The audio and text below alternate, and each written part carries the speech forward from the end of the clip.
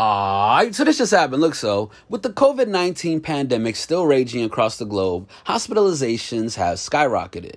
According to the Centers for Infectious Disease Research and Policy, the COVID tracking project reported 61,964 Americans were hospitalized with the virus as of November 2020. But that still doesn't explain why Chief Keef is currently in the hospital. On Tuesday, February 2nd, Sosa posted a photo to his Instagram stories that showed him posted up at a hospital with an IV sticking out of his arm. Although he offered his 6.5 million Instagram followers zero context as to why he's actually in the hospital. Keef's drug history has fans concerned it's somehow related to substance abuse.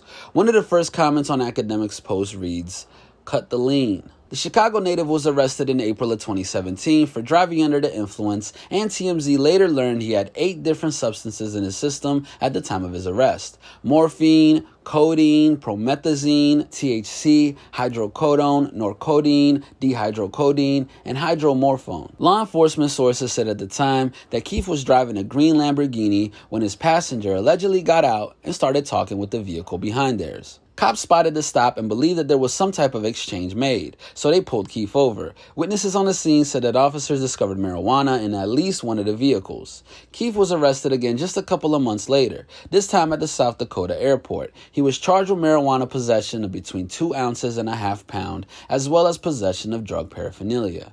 But yeah, what do you guys think? Why exactly is Chief Keef in the hospital? Leave your thoughts in your comments down below. Hit that subscribe button and notification bell to stay up to date on all of our new videos. And as always, make sure to keep it all the way locked to hiphopdx.com.